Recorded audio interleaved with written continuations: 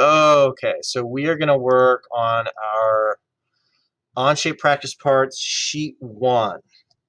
So what I'm going to do is create this back vertical piece first and then work from there. So as you watch this video, I want you guys to have your assignment open and looking at practice sheet 1, number 4, so you can kind of see what I'm doing as I do it. Now, for demonstration purposes, I'm going to draw just all the lines first so you can see the general shape. Then I'm going to go back in and dimension each of those lines. Kind of lets you see my path to creation a little better. If I were typically making this, I probably would dimension it as I go, but that can kind of become unclear for some learners. So I hit sketch. I'm going to choose this front plane. Now, I always like to click front so I'm nice and square on this. This drawing's a little weird because there's like a little notch in this, okay, where below that arc there's like a little shelf. So I'll show you. Ooh, I almost messed up already.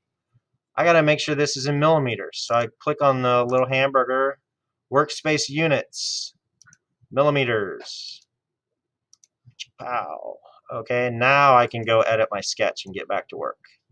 So I'm gonna start with a line, goes down like this, over like this, up a little, got a little bit of an angle, and then I go over, and then from here this is an arc. And I'm just randomly putting those in. To do an arc, I click once, I click twice, and pull my arc out until I get this tangent symbol. That's a circle with a line next to it.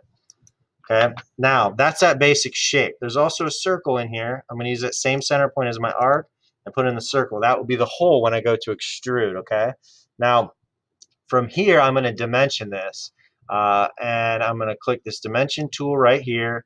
It doesn't really matter where you start. I'm going to start with this little piece right here. So that, whoa, I do that pretty dang close. That's supposed to be 10. Okay, this line across the bottom is 70. Not so close on that one, Mr. K. This one's 10 as well. Great. Okay. It doesn't give us a degree of this angle, but what it does do is give us the length of this up here, which is 30. So if I put those dimensions in, it forces this to be the correct angle. Okay. The next things I'm missing would be the radius of this arc. So arcs are always measured in its radius. Okay. In this situation, though, it gave us a diameter on the drawing of 40. Well, pretty sure we can figure out what 40 divided by 2 is. Okay. And that brings us up to the ultimate size. And that inner hole has a diameter of 20. Okay. And that's all you need to do to lock this in. By making this radius, okay, go to here, it establishes the total height of the object. Okay. Now, guys, was that too fast? Okay. Now I finished that sketch. I extrude. I always like to look at it in 3D. Okay, so I click on the surface I want to extrude, and that only gets extruded 10 millimeters. 10. Hit OK. And now I have this little bottom part to make, okay, with another hole in it. So I'm going to make a new sketch on this bottom surface. New sketch. I want to look at it from the bottom. Okay. Now this is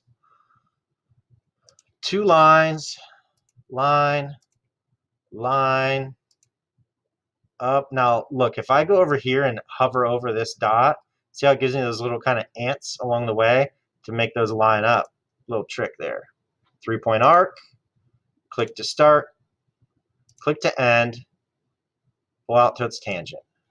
This also has a hole in the middle. Use that same center point. And now we got some serious dimensioning to do. Grab my dimension tool. Boom. Okay, the radius of this arc is 20. 20. The radius or the diameter of that inner hole is 20. Okay. Now we just have to dimension how far away this is from here. And it tells us that that is 40. That's in that right side view. 40. That's it. Okay. That's it. I finish it. I extrude it. I always like just drag this arrow to the correct direction. I think that's easier. Okay, so I drag it into the correct direction, then type in my dimension, 10. Okay, that's it. You want to make it a pretty color? Sure. Right click, edit appearance. Let's make it like nice little lavender. Pretty lavender. Okay, that is part 4 on practice sheet 1.